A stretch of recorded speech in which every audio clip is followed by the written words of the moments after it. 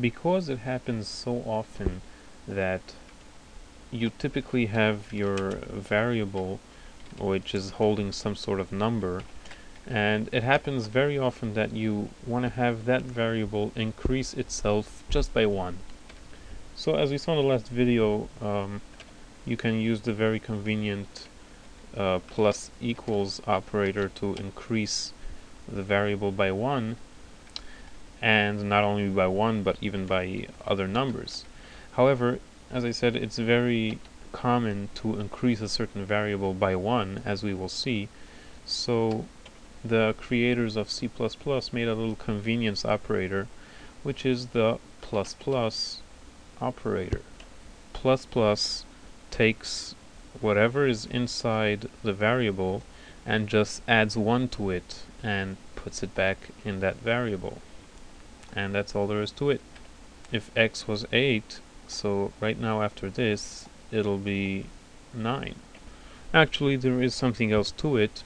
This is the postfix plus plus operator, which means that the plus plus, or it's called the incremental operator because it increments, it increases the value by 1, is right now after the variable. So it's like a postfix to the variable.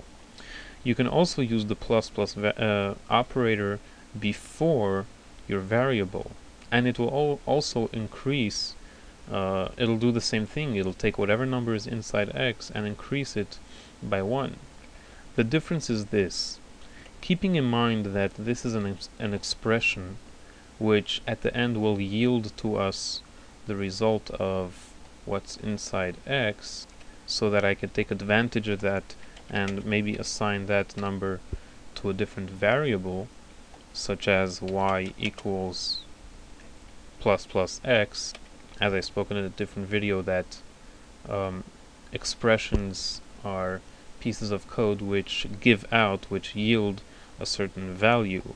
So over here, after this is done, the value of x will be an expression which we can use to put into the variable y.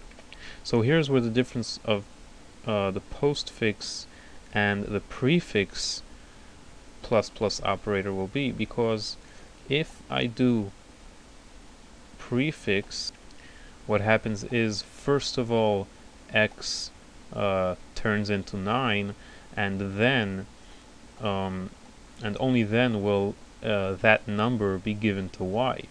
However, if I put this afterwards, what happens is, first the number that's inside x is given to y, and only afterwards will x be incremented by 1.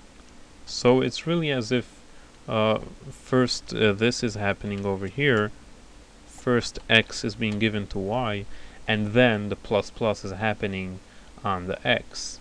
That is, of course, when you put the plus plus after the variable. If you put it before the variable, then first x is incremented by 1, and only afterwards is the results of all that given into y. So it's a big difference, because with the prefix, in our case, y will be 9, and with the postfix, in our case, y will be 8. So keep that in mind, the difference between the prefix and the postfix incremental operator. So play around with that also. And while you're at it, try out the minus minus operator, which can also be postfix or prefix with the same effect as I said about the plus plus operator. And that's all there is to it. There is no such thing as a multiplication operator, or double division or stuff like that. There's just plus plus and minus minus. Plus plus will just add 1 to the variable, and minus minus will just take off 1 from the variable. I will remind you again that it's very important to take a break and practice a whole bunch of stuff, and that's the only way how you'll really internalize everything that you've learned. So go ahead and have fun. Try weird stuff like plus plus y and x plus plus, and try to put that all out on the screen and see what happens. Right now, for example, this command over here has two different errors. One is about this assignment operator with the printing magic, which we will talk about a lot later. And another one is trying to add 1 to y when we actually didn't give y anything.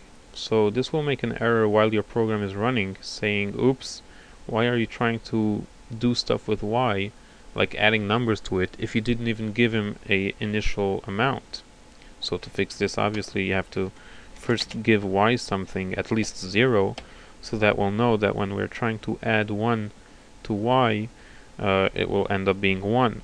That's very important. Never use a variable which you only declared and you didn't give anything inside of it.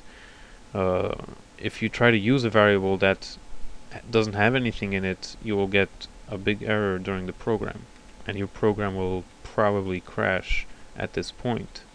A program that crashes means basically that it came up against a big problem which cannot possibly be solved, and the program will have to stop right then and there and exit the program. Here's a little fun tidbit.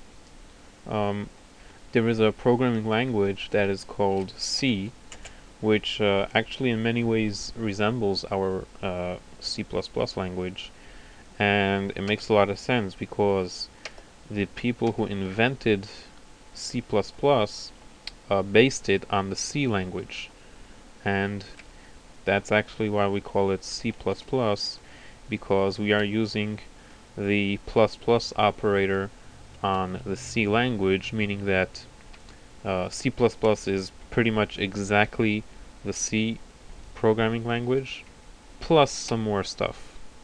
The next thing we'll start talking about is conditional programming, which means that most of the time, not everything and the whole entire program of yours will be executed. Not every single line of code that you typed up will be executed. Sometimes different stuff will have to be skipped over, sometimes not. For example, if your program, like a game, is rated T for teen, you would maybe want to find out what is the player's age, and then you would want to test. If the player is over 18, then you would take one course of action. You would probably continue the game. But you would also want to test that if the age is less than 18, then you would take a different course of action, which would never happen if the age was 18, and you would maybe want to stop the program or something like that. So your code is going to be branching off in two different directions, and sometimes maybe even many more directions. Depending on different criteria, different stuff will either happen or won't happen, and lots of stuff will be skipped over. So this is called conditional programming, when you test if something is true or if something isn't true, and according to that you instruct your program which branch of your program to do. So before going to the specifics, let me just explain how it is going to look a little bit. It's something like this: if blah blah blah, then take this course of action. Else, if it isn't true, so then you would want to take a different course of action. So of course one of these only will be executed and the other one will be skipped over depending on if this is true or not.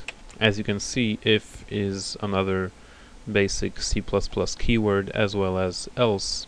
So we will see in the next video exactly how do you use this if and else, and how powerful this allows us to control the flow and the path of our program.